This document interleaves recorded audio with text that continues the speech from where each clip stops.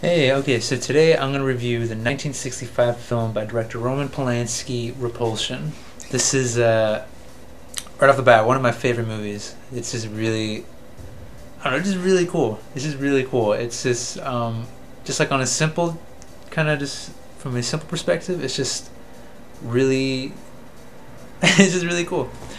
And if you want to get more down to the nitty gritty, there's some themes. There's some themes with like chauvinism and stuff like that.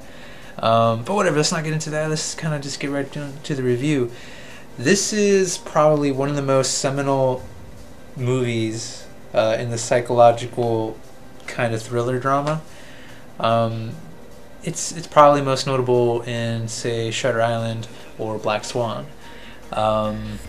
In Black Swan, probably more so than Shutter Island. Well, no, those two movies. If you've seen those, there's hints of that from when you watch this. You could kind of tell, like, okay, those guys have probably seen this movie.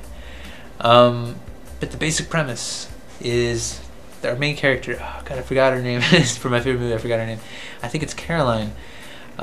She's staying alone in her sister's house while she's away on holiday, and we literally see like her just mind just crack. You know, it's just like she's cracking like all over the place. The progression, though, unlike in other movies, is instead of kind of going from like from sane to insane, she's, from the first shot of the movie, we get a hint of neurosis going on. She's crazy through and through. There's like never in the movie did I kind of go like, is she crazy? No, she's like flat out insane, nuts, batshit. The stuff she does, man, it's anyways, he never kind of questions it. He never plays that game of like, kind of like he's fucking with you, like, is she or is she isn't. He keeps reminding us, just when you if by chance you forget she's nuts, he'll throw something else at you, like, oh yeah, that's a heart in her purse, just remember that. This is kind of it's kind of weird though, because he's kind of obvious. Let's say like Darren Aronofsky, but he kind of knows, he has some restraint at the same time. Like, let's say he's subtle in other ways. So the lighting, for instance, is just really, I don't know, it's really good.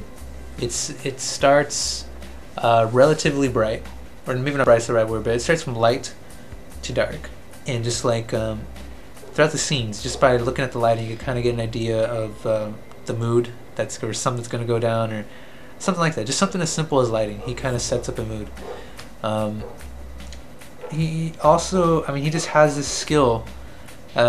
He perfects it later on in his other movies. That's Rosemary's Baby. That was probably or even his new one. Again, like, it's just, this guy has craft. The Ghost Rider, Rosemary's Baby, or whatever other movie that you may have seen by the guy, he has this really good ability to kind of make you feel claustrophobic, just like his characters in the movie. It's usually, which is ironic considering his lifestyle right now, but it's just, he's really good at doing that. So even then, like, it's you could see him beginning to hone that skill in this movie. That's really good. That's really cool. That's something that not a lot of.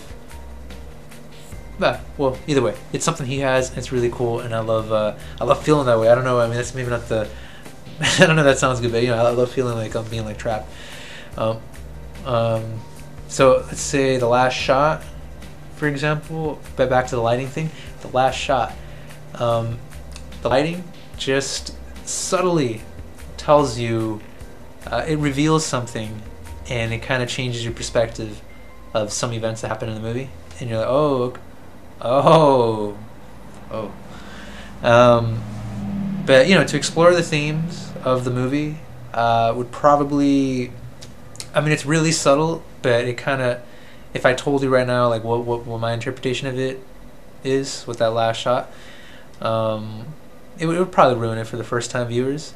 So even though it's an old movie, it's probably more likely that some of you guys haven't seen it.